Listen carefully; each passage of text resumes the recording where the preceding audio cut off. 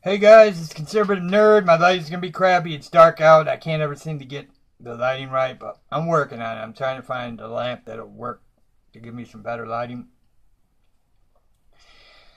I had to do this video because this is a video where I say, I told you so. What did I tell you on? I said messing with Melissa Ward is nothing but bad news. Turns out, I was freaking right. Okay, so here's what goes down. Melissa Borg gets... All of a sudden some video came up from Penelope Blood, which is probably Melissa Borg. And then DNC, it went to him, so he watched it and then did a video on it. And then, not very long after, that video was taken down and he was hit with a strike.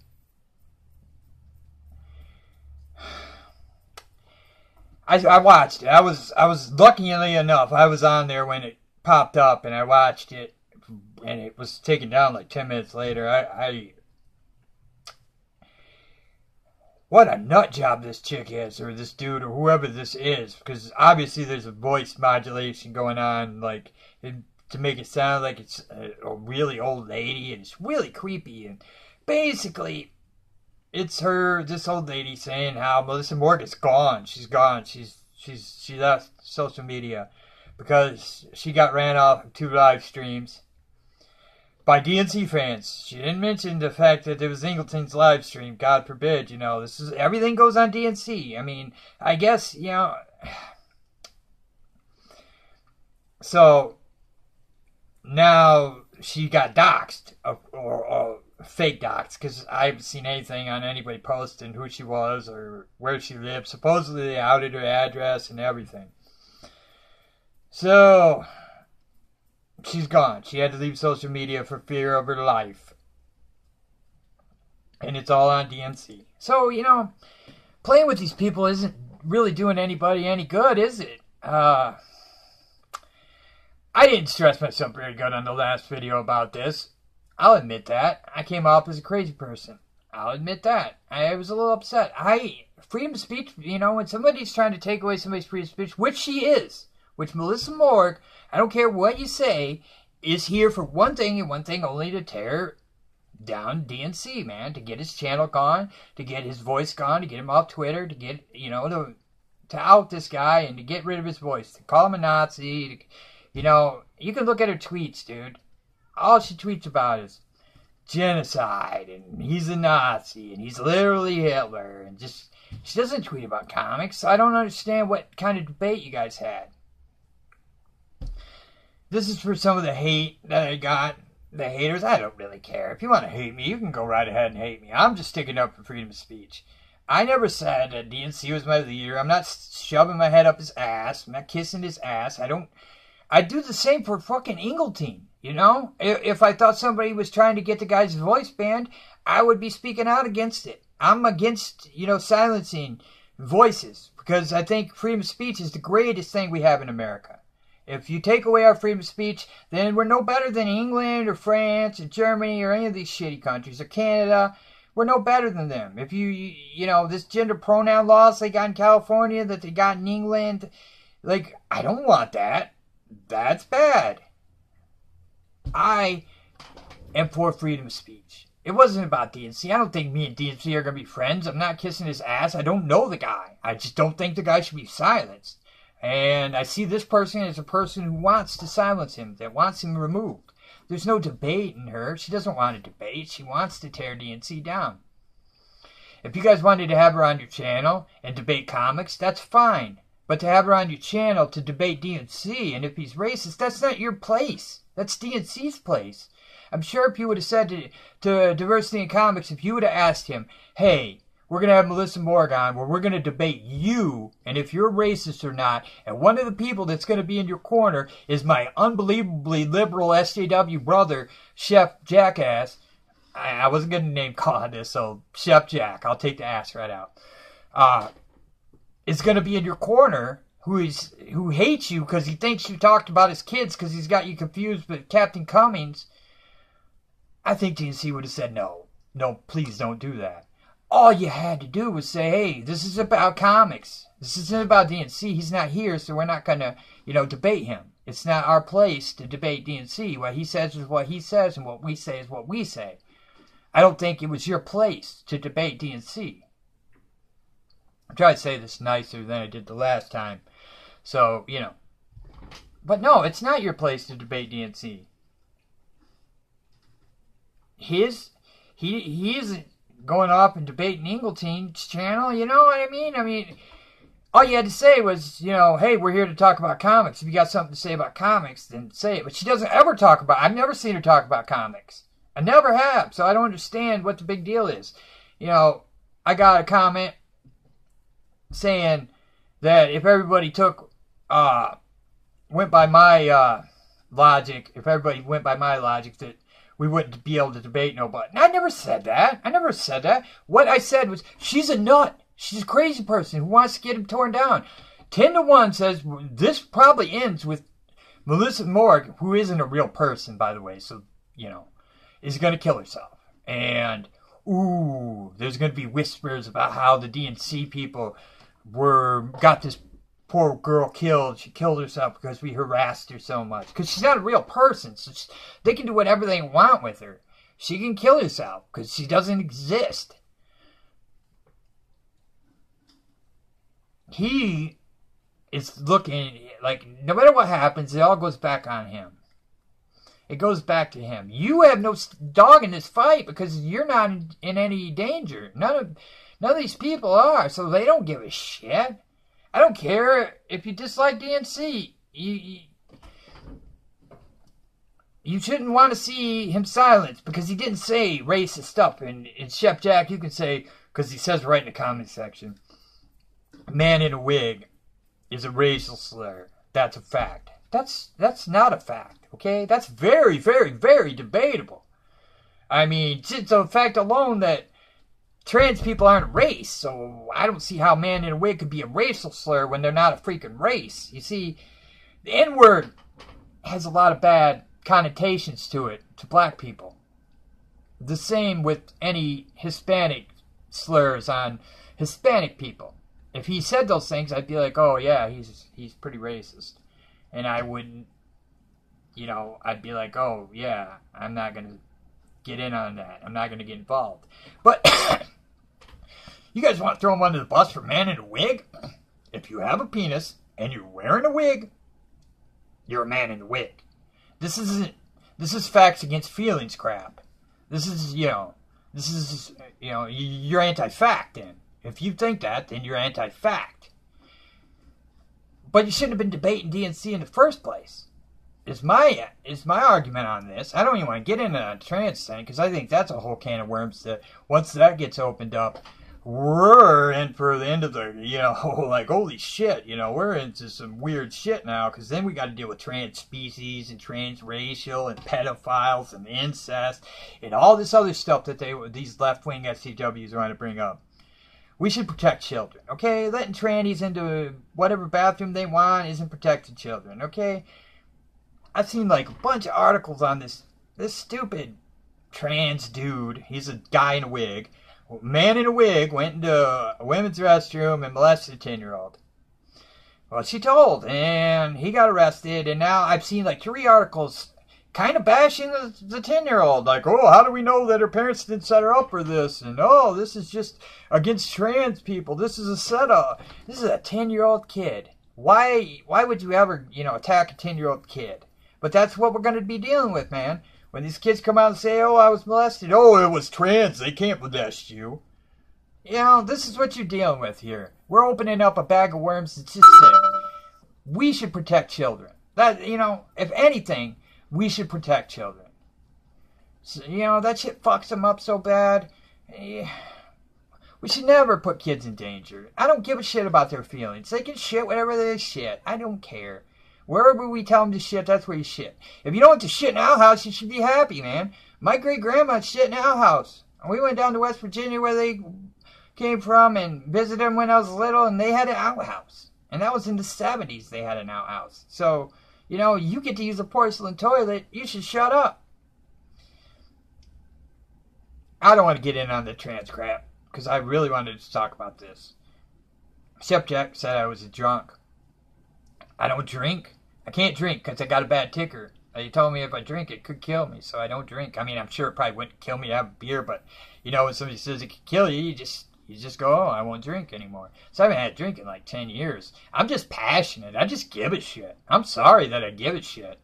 And it isn't because I love DNC and I think we're going to have sleepovers together and, you know, his mom's going to, like, set up play dates with us. No, it's just I do it for anybody. I don't think anybody should lose their freedom of speech. I'm sorry if that makes me the bad guy. Just standing up for freedom of speech makes me the bad guy, then I'll be the fucking bad guy till the fucking cows come home, man. Because I'm for freedom of speech. And if anybody knows anything about me, they know I chug dews all day. I'm a dew chugger. I don't drink them, I chug them, man. I'm a chugger. I like my dew. I don't drink.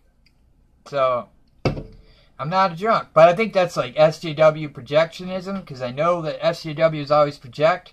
So, you look at Chef Jack's screenshot, man, he's got a rosy red face. Little red, rosy fucking cheeks there, motherfucker. If anybody's a drunk, buddy, it's you, man. Because I can tell the difference between DNC and Captain Cummins, dude. I can tell the difference. But somebody that's probably tossing back Grandpa's old cough syrup can't. Yeah. I'm just saying, dude, this wasn't your place. You know, why are you debating DNC? I mean, it's not you, it's DNC. I mean, I don't get it. But yeah, that's... Basically now, he's looking that... There's probably more coming, too. I guarantee something else is going to drop. And this is a setup, man. This is all a setup, dude, and you guys bit right into it, man. You guys bit right into it. I mean, I've never hardly... I think all I've ever said to that chick was, you're crazy and you need mental help. And, you know, it was... She wasn't going out to I Love Comics and talking on his channel. She was talking on DNC's channel and talking to DNC's Twitter. Anything he tweeted, she'd be on there saying, and there's I Love Comics right there behind her. Oh, come on my channel and debate. And, you know... What are you getting out of that? What'd you get out of that? You brought her on there so you could say that Man in a Wig is a racist slur? What good does that do anybody? It doesn't do anybody any good. Does it make you look liberal? I guess. I mean, if that's what you were going for, I don't know what you were going for. I just, all you had to say was, hey, let's talk about comics. But she doesn't talk about comics because she doesn't know anything about comics. So how are you going to debate her about comics? No, you're just going to talk about DNC. Because she used you. Like, you know... You know, this great debater that you are, it seems like if you're such a great debater, you could tell that you were going to get used, you know? I don't know. I just thought the whole thing was stupid. And I said as much because, you know, that's what I'm going to do. That's my freedom of speech, and I'm going to use it, man. And again, this wasn't about kissing DNC's ass. This was about sticking up for freedom of speech. This is, you know, that's what I'm here for, man. I mean... They take away Man in a Wig, what comes next? You know, just more words get taken, more stuff. I mean, they ban him To Kill a Mockingbird in libraries, you know? It's like, what the hell? Why are you banning books? That's Hitler. That's what Hitler did. He banned books, man. Ban our freedom, man. Take it all away, you know? And what are we going to be left with? Just a bunch of SCW shit? I ain't want just a bunch of left-wing propaganda? Nah, I don't want that, man. I don't think anybody wants that. So, yeah, I mean, if you hate me, you hate me. I'm not going to change your mind, and I'm not asking to change your mind, man. I've been hated before, dude. I'll be hated again. Oh, another one I got was that DNC kind of deserves this because he pushes back. Well, you know, I grew up in Flint, okay, in the ghetto of Flint. So, one thing you learn growing up in a rough neighborhood is if you get pushed and you don't push back, you're not going to make it out of that neighborhood, okay? You learn to get tough. You learn to fight back. If somebody pushes you, you learn that you better hit them in the face hard. You better put them down, and you better keep putting them down, or they're going to, you know, kick the shit out of you every chance they get. They're going to fucking leave you for dead. You know, if you don't fucking get tough, you get hurt. And that's, you know, it depends on where you grow up. You know, a lot of people grow up in different spots. And, you know, if you listen to Katy Perry, we're supposed to fight violence with love, with hugs. If somebody tries to stab you, just hug them, you know. Where I'm from, that'll get you killed. So, yeah. I mean, it all depends on your outlook on life. My outlook on life, if someone pushes you, you better hit them. Or you're probably going to get your ass beat. Because if they see weakness, they're going to use it. And I'm not saying go out there and attack people. No, I'm just saying, you know, there's nothing wrong with fighting back. Just laying over and rolling over and dying isn't going to help you at all. I'm trying to say this as nice as possible, you know.